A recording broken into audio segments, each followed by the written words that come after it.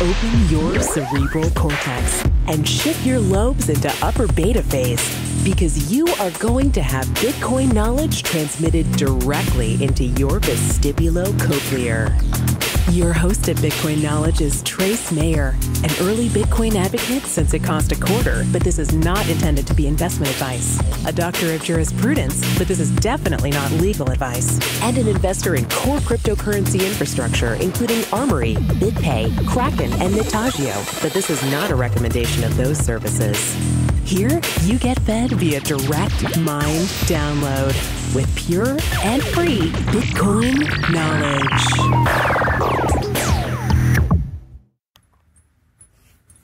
Welcome back to the Bitcoin Knowledge Podcast. We have an excellent interview today. We have the co-founder of Hosho, Hartej Sawhney, and they specialize in blockchain security, which, if you know me, I wear a tinfoil sombrero when it comes to security, and so I'm extremely excited about this interview. Welcome to the podcast.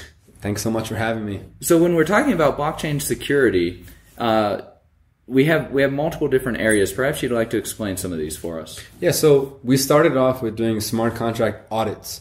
So we realized that in this space, lots of smart contracts are being written. We firmly believe this is just the beginning of smart contracts revolutionizing the world in terms of cutting out middlemen. And we believe that smart contracts are going to be written on an array of protocols. Right now, we have an abundance of smart contracts being written specifically for ICOs because there is so much excitement about this funding mechanism. And it was because of that funding mechanism mainly that my co-founder Yo Kwan and I realized that there's a shortage of people doing quality third-party audits on smart contracts.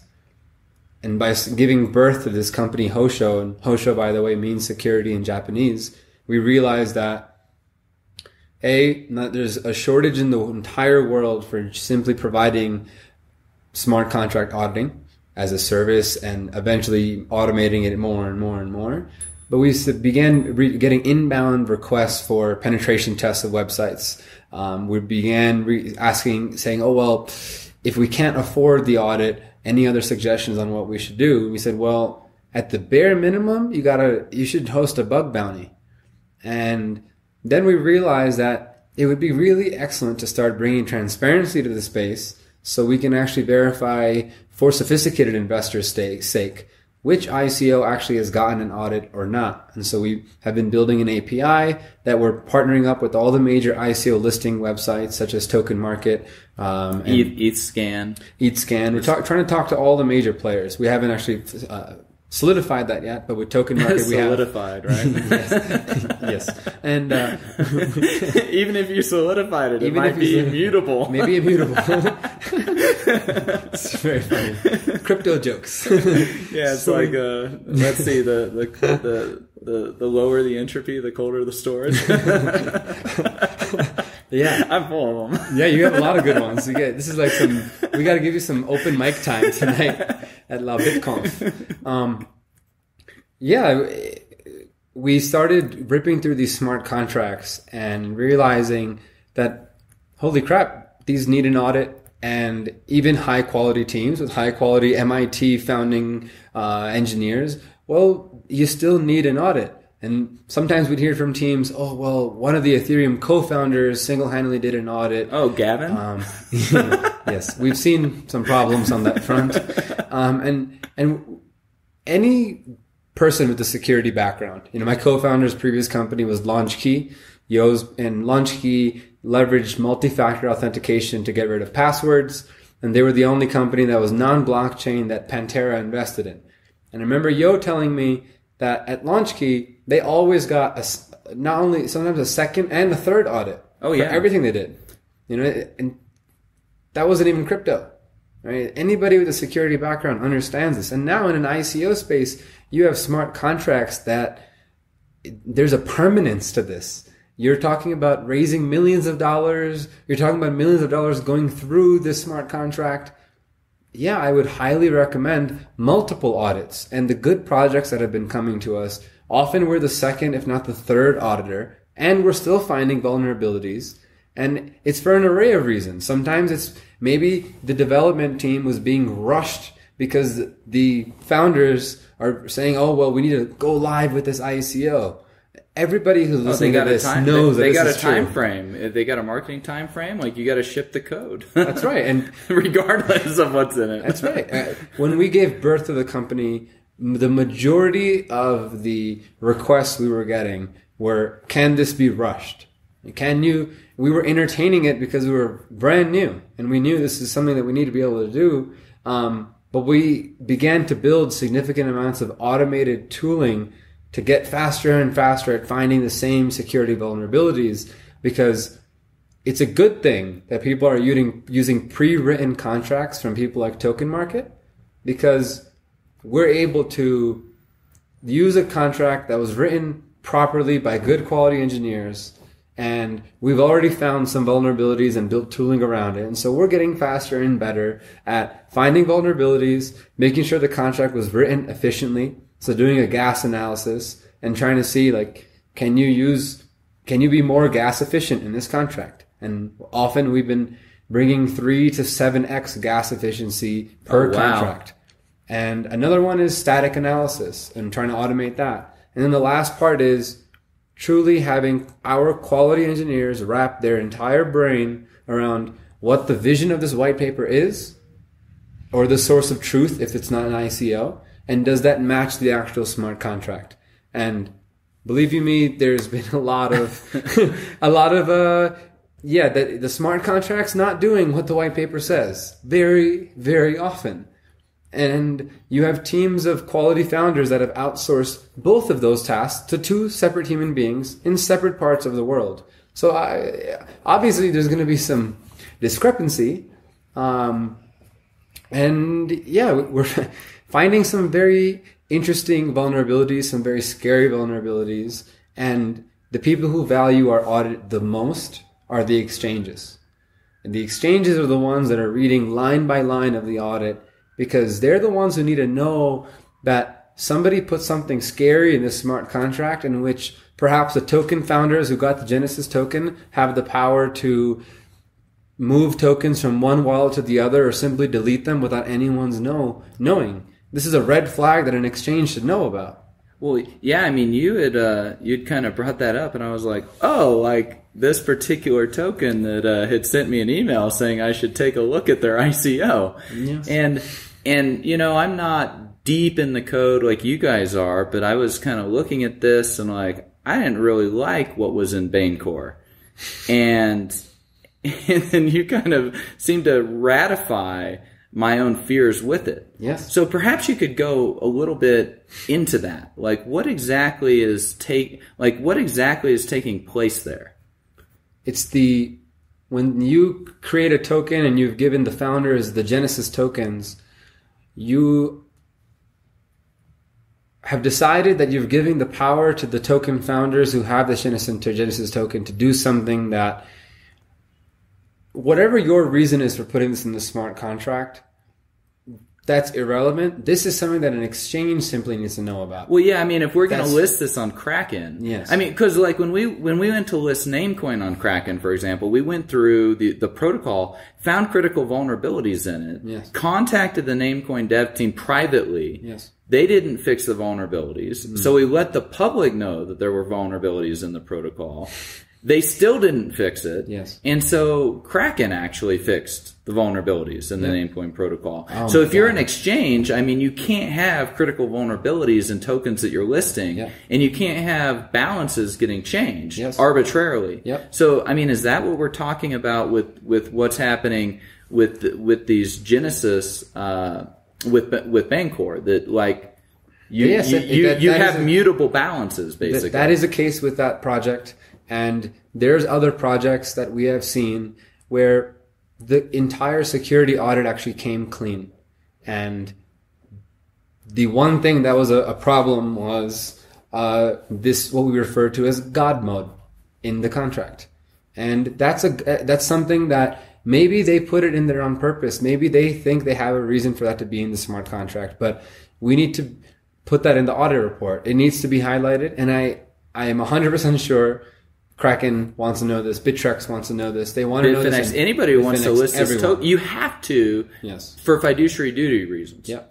Because otherwise you could have a mutable balance. You can't rely on the blockchain, so why should you even list a token to begin with? Yes.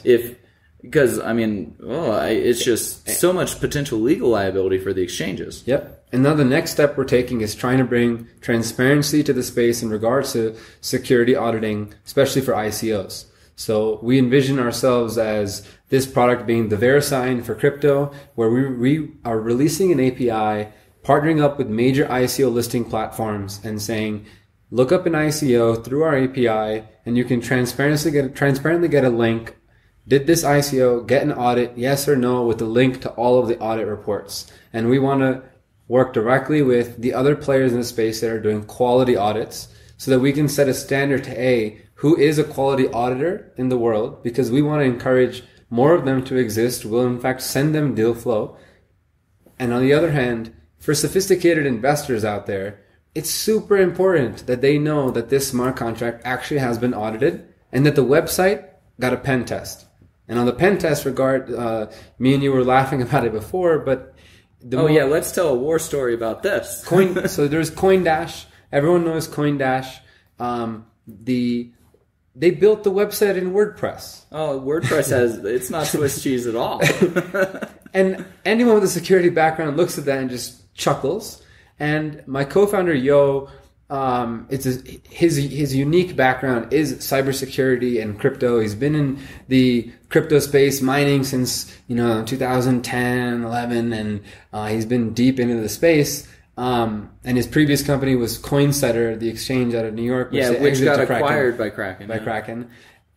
Yo was the one that was looking at smart contracts early on and realized himself that he needs to be auditing them because he was the managing partner of a crypto hedge fund in Vegas. Mm-hmm. And it's a really unique time from someone with a security background to have taught themselves Solidity and has a QA mindset to be a qualified engineer to do proper security auditing. And this is a problem in the space, and this is also why there's not so many Hoshos popping up. We ourselves are facing a problem when it comes to hiring. Like everybody trying to get developers in the space. And it's a unique time where you're looking for a QA mindset, a security background, and they can teach themselves Solidity. Adversarial thinking. And Solidity is upgrading its language on a weekly basis. Which is just potential disaster. And when we find vulnerabilities based on the fact that the language is upgraded on a weekly basis and we've had to have the engineers that are staying on top of the game, we're finding vulnerabilities that there's a potential for tens of thousands of smart contracts on, like, for example, Ethereum network. You can go on ETHScan, and now we can scan all hundreds of thousands of smart contracts and say, well, we found this many thousand that all will have this vulnerability. And so we're exploring ways to have smart contracts consistently monitored by us. And that CoinDash example, to go back to it, it was basically that Yo and I were...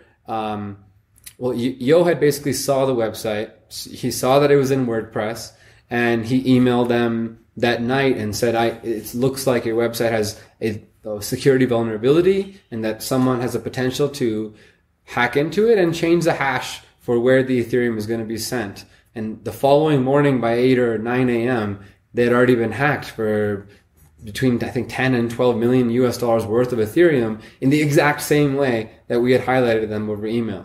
And these are the type of examples for us that just make us feel like, okay, we need to make sure that every project's website is pen tested before the sophisticated investors invest, that the smart contracts all have been audited. These are things that hedge funds that are quality hedge funds should be reading line by line code, and quality hedge funds should be relying on auditors big time. In fact, if I was running a full-time hedge fund, I would do my diligence first and foremost by saying, before we cut the check, we require an audit. And this is actually now happening. Yeah, or multiple. In my opinion, I totally agree with you. Like, first, you definitely want an audit, because once you've been looking at the code so long, you need a fresh set of eyes. But then it's better to have multiple fresh set of eyes, in my opinion. That's right. We've been seeing things like infinite generation of tokens, poor validations, with the advent of token burning, which is either the deletion of tokens or the transfer of them to invalid ETH addresses, contract inheritance issues, logic flow issues, function modifiers. There's a long list of some very, very and these are just the common ones. These are the most common ones, and they are actually all very, very scary. Yeah, well, I mean, it's all fun and games until you lose $10 million, $30 million, $150 million. Is in parity now like 330? Yeah. In Ethereum's value, more than 330 million? Oh my gosh, it's just really crazy. I mean, not only is it amateur hour, but it's like it's a whole amateur clown car. Yes. Yeah. In this space. Along with this, I was on a panel at Coin Summit back in 2014, and I talked about how we have auditing standards in accounting, and then we even have information systems security standards. And especially with blockchain and its role with triple entry bookkeeping and its merging with the accounting systems that'll happen down the road, we're going to need like blockchain security standards. Yes, I guess would be the way to say it. Do we have any type of stuff happening in this area? I think that's kind of what... In terms of standardizing, what would be in these audit reports? It is one of the goals of ours, for sure, to be able to give better examples to the community of what a quality smart contract should look like. I mean, Token Market's taking a good step by releasing pre-written smart contracts. That's a good step to take instead of kind of starting from scratch. Yeah, but even the ERC20, I mean, that's like a request for comment, right? Yes. Like, it's not meant to be a spec from what I understand. And yet everybody's like, oh, we have an ERC20 token. And it's like... This is a playground. Really? This is a playground. Yeah, Vitalik said it was a playground, right? Like, yes. Ethereum's a playground. This is the example of why it behaves as one. And, and from our perspective, truly, we are protocol agnostic. The core of our work today is ICOs on Ethereum. More and more of our projects are companies putting the entire business core on smart contracts, cutting out big middlemen.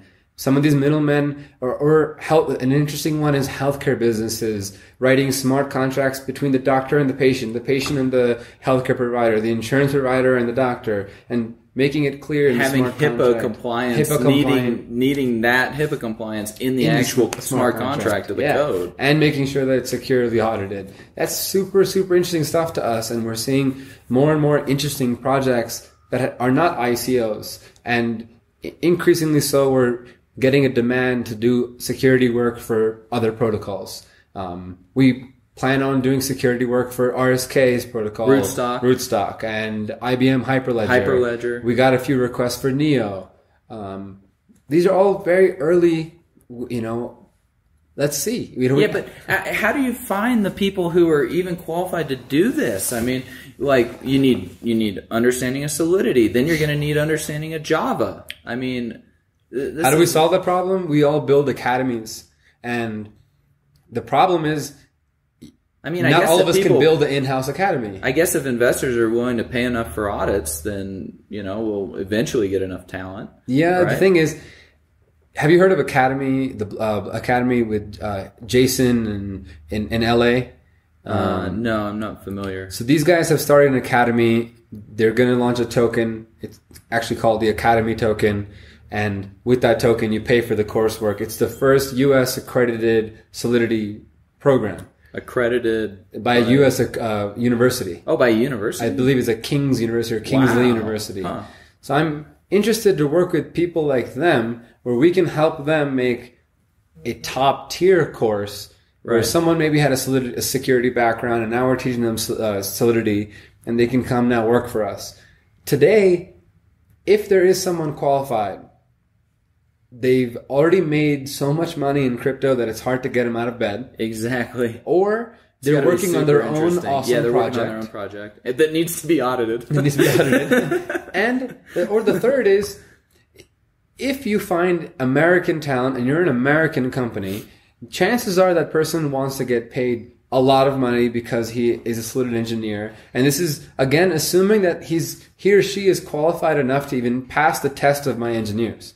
My current engineers, I've been sending them people who come up to me after I give a talk at some meetup or some conference, and they go, "Oh, I'm a Solid engineer. I want to work for you," and they're just failing the mark. Oh yeah, I mean, it's not easy to do what we do. At Armory, people couldn't even get past some of the initial math questions, let alone into the programming to get an interview. Yeah, so this is not easy stuff. The issue I see there is if I hire someone in San Francisco today and he gets paid $250,000 a year, maybe plus equity to come be an auditor for Hosho, this person may want to jump ship to go work for a highly paid ICO at any time. Yeah. Because that's what they're being offered. They're being offered premium dollar to go join the best big ICO, which is for encouraging more and more companies to have to go raise capital, whether it's a venture-backed traditional way of fundraising or coming up with some reason to have a token because you need the money. Because that's so many companies. You're inventing a reason for a token because you want to do an ICO so you can get the money.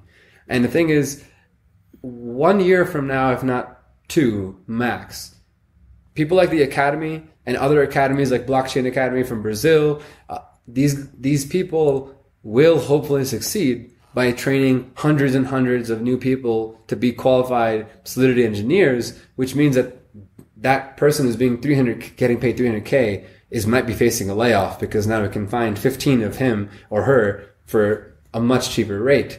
And it's just an interesting time. There's nowhere on this earth where we have an abundance of qualified engineering talent for this space right now, which means you have to be able to afford to hire, train, and retain. And when you're not venture funded, which right now we are not outside funded, we've been completely just running off of revenue, it's a big risk when you don't have millions of dollars of budget in the bank to hire people and then fear that in 6 months you're not going to retain them, or that in 6 months they didn't meet the par to learn fast enough.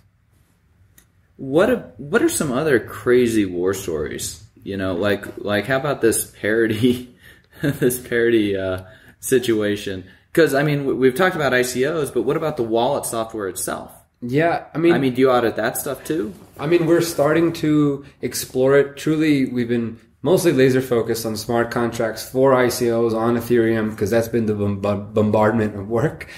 But yeah, we will be doing audits of wallets as we move forward. Parity situation was irresponsibility on the sides from the perspective of developers. The developers were irresponsible. And this was Gavin Wood was the CTO. He's the CTO. I mean, buck stocks with him, right? They should have gotten multiple audits.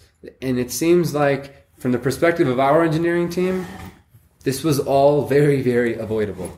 The wallet library wasn't initialized properly, and there's just blatant issues. I mean, some of our team might be attempting to go after some of those locked up funds, but we'll see. We'll keep you posted. Yeah, but one of the problems with this is like, how do we know that the bug was inadvertent or intentional?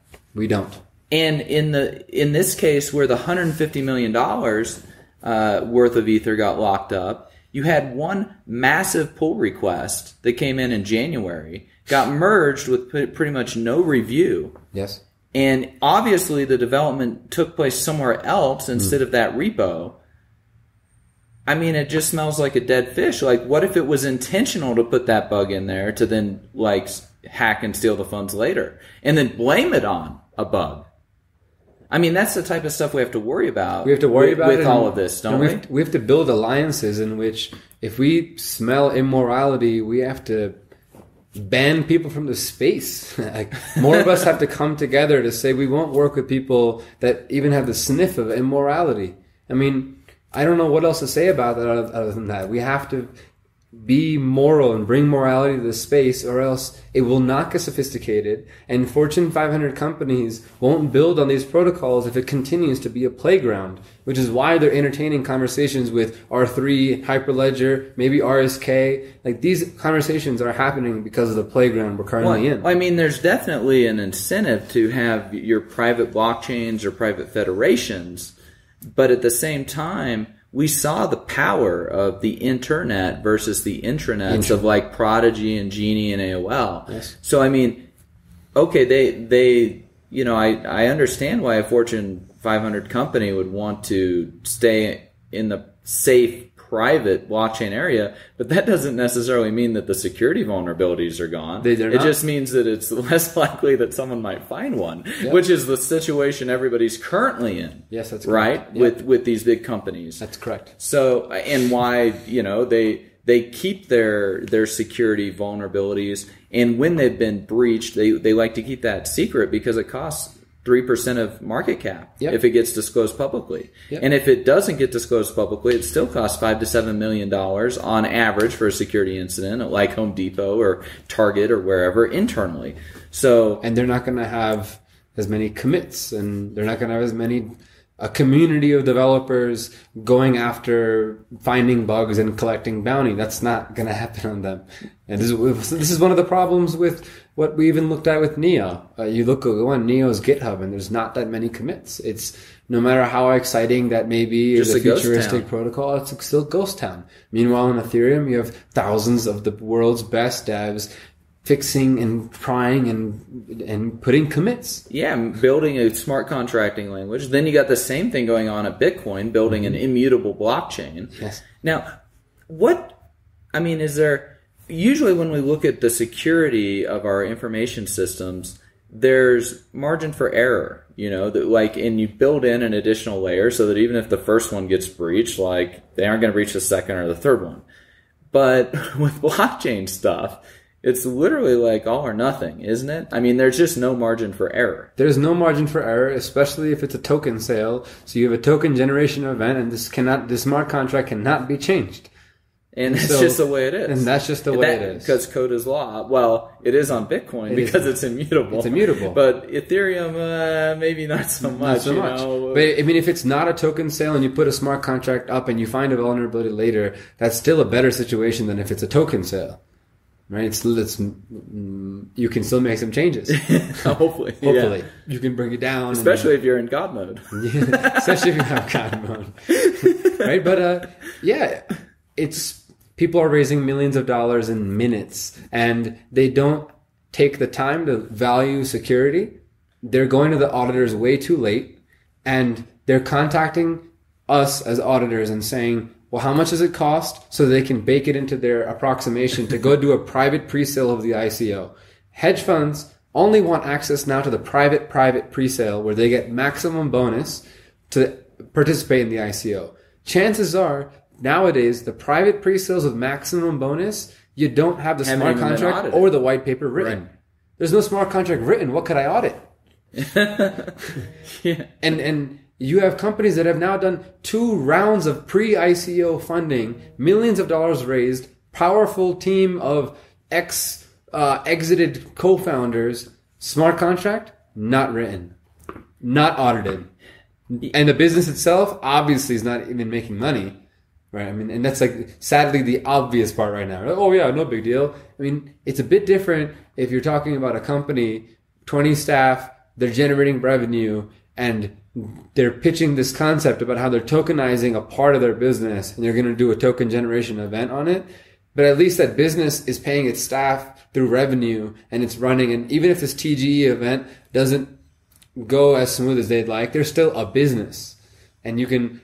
This is why I actually think more quality ICO projects will end up doing venture raising, traditional equity fundraising for the first 2 to 3 years, and then evaluate a proper scaling ICO where they can actually get community crowd sell their environment, get more people involved, have time for the audit, and line it all up properly, have the budget to hire the best team, generate a real business. Well, you gotta respect the private keys. There's kind of a joke. The reason for all these altcoins and ICOs is to acquire more Bitcoin, usually for the people doing them. That's one theory. And if we're going to be taking territory, which blockchain do we take it on? Bitcoin's what you settle almost all this stuff into. Yes. And it's just crazy to think that hundreds of millions of dollars are flowing into some of these ICOs where even the most rudimentary security hasn't been analyzed. That's right. We were at a conference in New York back in, I think, 2013, And someone came up and asked our Armory dev, like, why should I use Armory? And he was like, because whoever steals your Bitcoin will. And so you're either going to respect the keys or you're not. I mean, do you see the market just weeding out people? If you're going to make poor capital allocation decisions because you have asymmetric knowledge and somebody put in a bug, quote unquote, that allows them to take all your coins. This is borderline a free market right now, right? Yeah, it's totally Wild West. I mean, it's crazy. The benefits of a free market is personal responsibility. I think it's the equivalent of when a child burns his hand on the stove. The child learns a lesson to not put his hand on the stove after he burned it. In this space... And most people don't learn from watching someone else burn their hand on the stove. That's right. You never will. You can't teach the kid how bad it really will burn. Like, I can tell the kid, hey, you put your hand on the stove, you're going to burn yourself. He or she's still needs to do that the right amount to never do it again. Right. That's the ICO space right now, really. The funding mechanism of ICOs is not going anywhere, in my opinion. That mechanism is enabling human beings around the world to raise capital from anyone. In wholly new ways. In a whole new way. It's really innovative and interesting. When you're not American, you're in Kiev, Ukraine, Moscow, Russia. People because of Silicon Valley have been saying, if you want to run a successful technology company, well, you got to make sure you have at least your HQ in San Francisco, if not Silicon Valley. Yeah, that's been the norm. Anymore. Not anymore. So I can completely understand why Kiev, Ukraine, and Russia and South Korea, and there's just so many ICOs, Tel Aviv. Right? These are all places that are not in America, being run by non-Americans. And if I were them, I wouldn't even involve any Americans, and ideally find a way to block American US dollars, because then you're outside of SEC jurisdiction. And a growing number of crypto hedge funds here are not going to be able to participate in a lot of ICO sales and a lot of different projects, mainly because they are American. So this Bitcoin and blockchain technology, it's a global phenomenon. You would say. It is 100%. It's 100% a global phenomenon, and it's the most enabling for those people whose governments have been screwing them the hardest. Brazil, China, Russia, Argentina, Venezuela. Have you heard of the Index of Economic Freedom? Yes. Right, yeah. So it's one of my favorite indexes by the World Heritage Forum. And yesterday, I was hanging out with an Argentine, a Slovak, a Russian, and we basically were bantering about a few different things about why there should be revolution, and we were discussing about how Venezuela launched a cryptocurrency and how Argentina should be next. And it's amazing to me that more revolution is not being encouraged in Argentina, because on that list of economic freedom, mind you, the United States is number 17 after President Obama. Regardless of how you feel about him, we dropped down maybe 5 to 7 in that list after his presidency. And Hong Kong is number 1, Singapore is number 2, there's New Zealand, Australia, Chile, Canada. These are all top 10 in terms of the ability for someone to pursue their individual happiness and pursuit of wealth based on Adam Smith's Wealth of Nations. Which is, there's a direct correlation between economic freedom and economic output. Correct. And so, people wonder, like, why is there such a bad recession in the U.S.? Well, it's because you can't do as much stuff. You can't do as much. You have less choices, and anytime you have less choices, you are not as rich. In Argentina, they're number 157 on that list. I was in shock. The countries below and above Argentina were like Iran and Uzbekistan. Like, wow. We talk about Argentina. RSK is based in Buenos Aires, right? Rootstock is based there. My ex co-founder, Gal Dolber for Zoldi.com, is based in Rosario, Argentina. We're hiring and finding some of the world's best technical talent in Argentina. Meanwhile, on the Index of Economic Freedom, they're next to Iran. and yet they're able to route around all this stuff with these new internet protocols that transfer value over communications channels. Yes. Effectively. I think that they feel more... They might be physically in Argentina, but really they're in cyberspace. That's correct. Right? They're decentralized. Yeah, they're decentralizing. What's maybe another war story or two before we end? We just had so much fun. Yeah, I mean, there's lots of war stories. I mean, we have this one slide in our investment presentation where we highlight all the big hacks. Approximately 10% of all money in the ICO space has been lost or stolen. Well, that's an expensive tax. I feel like that's a nice big fact to paint the picture to people. That 10% of all the money has been lost or stolen. And we show Parity, we show DAO, Bittrex, CoinDash, and now there's a bunch more. There's a bunch more that just keep popping up. And every single one of them could have been solved by an audit. With an audit, yeah. Every single one of them. And this mind boggles us. And we're just like, well, we know we have a great business. We have our problems because we need to scale and scale really fast because the demand is unbelievable in the blockchain security space. I'm trying to think about, is there any more clear war stories that I could tell you? So here's one I got for you. I was talking with Eric Lombroso. He's a Bitcoin core developer since like 2011. And he started a new project, Chain Split. It's chains.it. And what they're going to do there is you're going to be able to create unsigned transactions for all the different Bitcoin forks. Now, the issue is going to be like having wallets that are safe to sign with, right? Is that something that might fit into your wheelhouse? Because we have all these forks, and I think Bitcoin Gold even had malware up on bitcoingold.org and somebody lost 36 Bitcoins because he hadn't moved them first. But even if he had moved those, he might have lost his Bitcoin Diamond or his Bitcoin Platinum or like whatever. To be honest, thinking. To be honest, it's such a shit show in the space that you just said, especially with wallets, that we are very much thinking about launching our own wallet. Yeah, I mean, supporting these forks and like just so people could liquidate the coins out of there. I mean, it just seems like it's really there's a need for a moral police. Well, there's actually incentive, to put out wallets and forks that intentionally like compromise and steal people's Bitcoins. That's correct. So yeah, I mean, that might be a good white hat. Just a tip. I mean, my own self-interest. It's like, hey, I want to sell my Bitcoin Gold, but I just don't trust any of these wallets, so it's just going to sit there. That's correct. But having somebody like yourself and maybe some of the other auditing players in the space, they can kind of go over it with another set of eyes and be like, oh yeah, you can sell these forks with use this wallet, get the unsigned transaction. That way you don't even have to run the full node yourself. Yeah. I mean, that's just be kind of wish list from me. Yeah. Anything else you want to mention before we close the interview? It's just been totally fascinating. It's been super fun talking to you. Yeah, Thanks super so much. Fun, totally fascinating. Shout out to all the Bitcoin.kn fans. Yeah, I mean, we talk about we've talked about Dash, we've talked about some of the other altcoins out there, Ethereum. I think the overall synopsis I could give to the listeners is really keep an eye out on security. Look for companies that are building core infrastructure that will stay over the next few decades of this space. That we are in such an early time. I truly believe this is like 1993 to the internet is kind of where we are today in crypto. That there is core pieces of infrastructure technology. The saying for Hosho when we started, it was, we're selling shovels.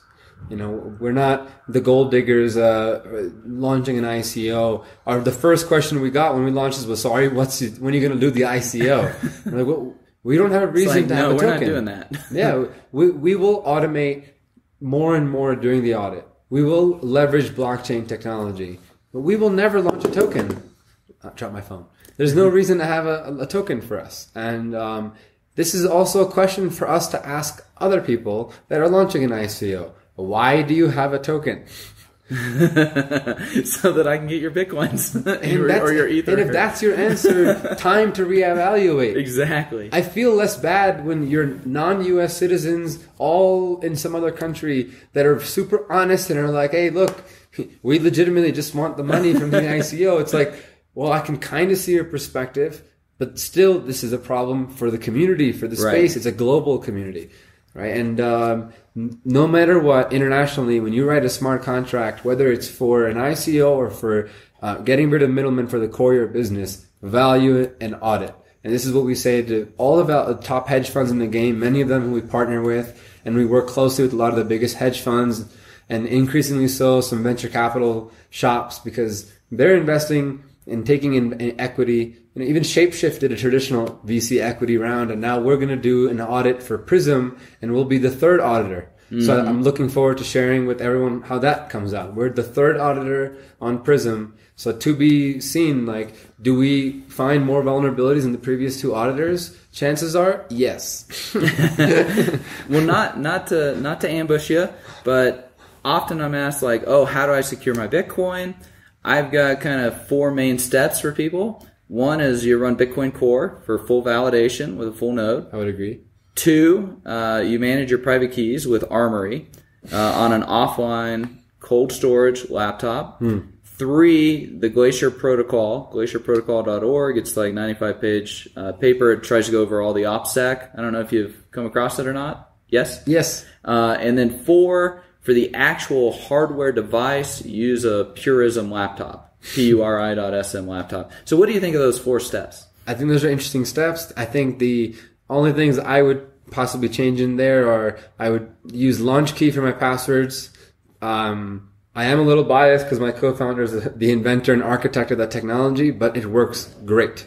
Launch key for passwords and a tracer, multiple tracers. I like tracers. Prefer like a Bitcoin dedicated hardware wallet, like a Trezor, versus running like Armory on a Purism laptop that doesn't even have Wi-Fi in it, and it is completely offline. Like completely offline. Your scenario sounds good. This is not my core expertise. It's not something that I'm always giving advice on, but yeah, it sounds like you have a secure method. I use launch key, but yes, Trezor is a very secure. I like the Trezor is open source. Technically, Ledger is not. So that's my input there is use Trezors, use launch key. What about the distinguishment between... Maybe a paper wallet? We say like paper wallet or hardware wallet, but what do we actually mean? And like with Ledger or Trezor, we're talking about a Bitcoin-specific hardware device as opposed to like a Purism laptop that is general purpose. And so like it might be easier to compromise something on a Bitcoin-specific hardware device? I mean, they have shown there was a DEF CON presentation about like pulling private keys. They pulled private keys from Trezor, and then Trezor fixed that. Yeah, but still, if you're dealing with like a general-purpose computer, like a Purism, know what I'm saying? Yeah, it's like full disk encrypted, like Linux. It's hardened OS. It's got no networking devices. It's got no networking like protocols in it either. What I'll do for you is I will release... Our team will evaluate this discussion, and we'll release on behalf of Hosho what we think is the best practices. Yeah, because this is the kind of discussion that I feel like I might poke holes in it wherever you can. No, I just don't like offering ultimate truths in this discussion. Right. I like to talk to lots of people who are smarter than me. And then we all come together and go, well, at this second today in 2017, looks like the hardest way to steal Bitcoin. This looks the hardest way to steal Bitcoin. And you need a bunch of white hats to think really in a unique way. Right. Yes. It's something that I want to be speaking more on, and I'll get back to you. Yeah, I know there's a tremendous amount of just demand for knowledge in the space because, I mean, we've looked at Mt. Gox and Bitfinex, and like there's who knows how many posts on Reddit about like Bitcoin just disappearing out of blockchain.info or like wherever. I mean, I have a friend, he lost over $1 million out of his blockchain.info wallet. Yeah, I mean, the average new adopter feels like they're safe with their new CoinDesk wallet. The vault. Yeah, the Coinbase vault or whatever it is. That's the majority of the new adopters. That is the majority, I would say. Yeah, and it's just scary. Because I've been rambling about Bitcoin on Snapchat and Instagram for so long that as the price has gone up to 300 to 500 and now 11,000, more and more people reach out to me and they're like, hey, so is it too late? Or I just bought some Ethereum. How do I store it? And I asked them, where is it? It's always sitting. Kind of difficult. It's always sitting on an exchange. Yeah. All these people that are reaching out to me, all the new ones, they've all left their money sitting on an exchange. And then you tell them, I suggest buying a hardware wallet or at least start with a paper wallet or set up Mist. And there's not enough information out there publicly for them to figure it out. And then when they Google it, they found some blog, but half of the stuff's not making sense to them. And then they forget their own passwords, and they haven't even been doing 2FA. 2FA is not even common. Oh, but even if you do 2FA, I mean, at Kraken we released a 56-point on how to properly secure your 2FA, because like you could get your number ported, all types of. I mean, they're just on the number porting. There are landmines everywhere. I will give your users a little piece of advice. I found having a second phone from Google Fi. To be great for my 2FA. Yeah, that's actually in that step, that 56-step part in Kraken is like you have to get like a burner phone basically, and then you keep that burner phone inside of a Faraday cage that you've bought off Amazon, you know, and so like. But I mean, my buddy that lost $1 million of Bitcoin, which today would be like $25 million. It's like a big what if, right? It's kind of sad. But he took personal responsibility. When he had $100 of Bitcoin, he was putting in $100 of thought. But when he had $1 million of Bitcoin, he was still only putting in $100 of thought into securing it. That's right. And so, you know, as the price goes up, you got to take this stuff more seriously. Yes. Or, you know, whoever steals your Bitcoin, they've taken it seriously. Yep. And that's something else that we all need to be thinking about is the danger that those people who are in this space as thought leaders, that them and their families now face. And that's right in line with the topic of how are you securing your crypto. There's now stories more and more that I'm hearing of people and their wives being kidnapped. Yeah, this is a reality. And none of us are figuring out what is the solution other than 24/7 armed guards around all of us. I mean, like in our case, I mean, that's one of the reasons funding Armory. So, I mean, we have fragmented backups. We have, so you're actually splitting up the key. Then you get a multi-sig with the wallets. And so, like in my case, we have to have multiple people at the same time in multiple different physical jurisdictions in order to get to private keys and move them around. Yep. And so it's just not possible to get to the keys, even if we wanted to, without certain people there. And I think we're going to increasingly see that with big custodians. Yeah. You know, like whether it's Coinbase or whoever. I mean, you have to have the segregation of the duties, but then you have to be able to roll the keys and have like the different quorums and stuff like that for when people to leave the organizations. I think Trezor did a good job at allowing us to leverage the Trezor for password usage. So you get stopped by border security and they say, well, there's a crypto wallet. There's that more than 10K worth of USD on there. Open it up. And you open it up and you're like, no, this is just for my passwords. Yeah.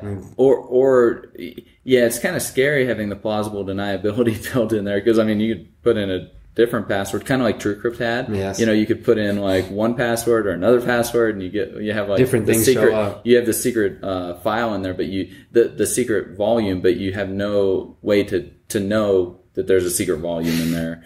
And so, yeah, I mean, I think we'll see a lot more of this type of stuff too.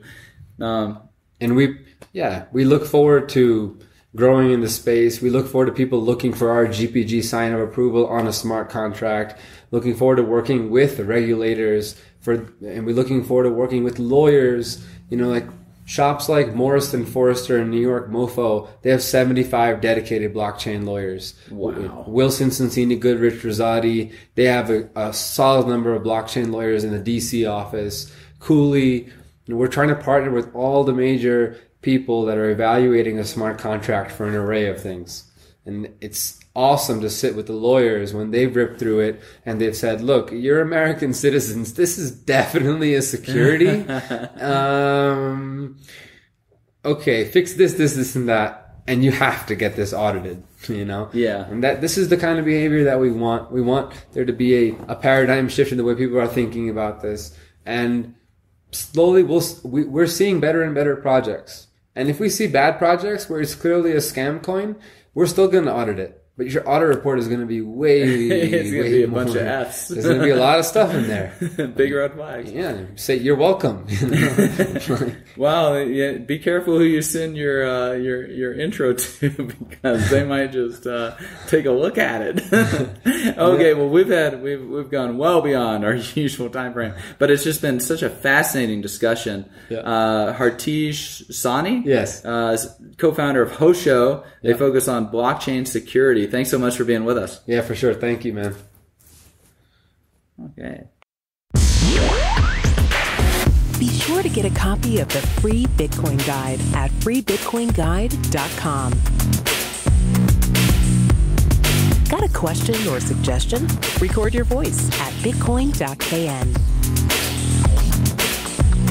Don't be shy. To help the show, share bitcoin.kn with friends, post about it on Reddit, and otherwise spam the interwebs. Your iTunes comments and 5-star reviews are very important to us. Please continue tuning in to the Bitcoin Knowledge Podcast, where we release interviews with the top people in the Bitcoin world. Now take some choline and let that Bitcoin knowledge consolidate.